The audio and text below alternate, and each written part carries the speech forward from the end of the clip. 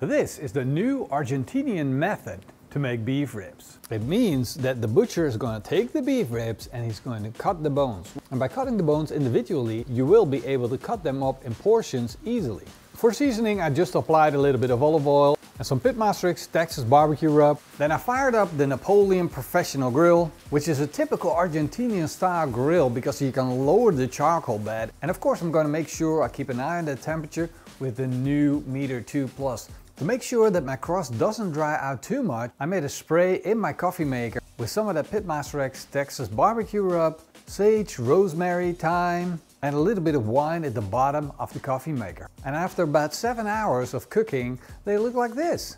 And I wanted to give them a little bit of extra flavor by melting down some butter, adding some onion to that with a little bit of that Texas barbecue rub. I heated up a little bit of Tennessee Fire whiskey, dripped it on the beef ribs, and then